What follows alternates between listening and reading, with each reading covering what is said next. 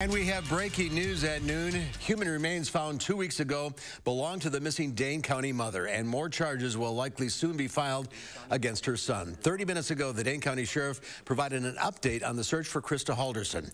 They say the dismembered remains found on DNR land in Roxbury match Krista's DNA. They're also adding another homicide charge against her son, Chandler. Chandler reported his parents missing earlier this month. He's since been arrested and charged in his father's death. We have kept the Halderson family in our thoughts and prayers throughout this investigation, and we extend our continued sympathies to them today. We ask that everyone allow them to grieve this tremendous loss with the utmost respect, dignity, and space. Chandler-Halderson is the only person charged in connection to this investigation. The sheriff says there are no other suspects at this time. We have more information regarding the Halderson case online, including a timeline of dates linked to this investigation. You can find those stories by visiting channel3000.com or downloading our news app. It's free in your app store.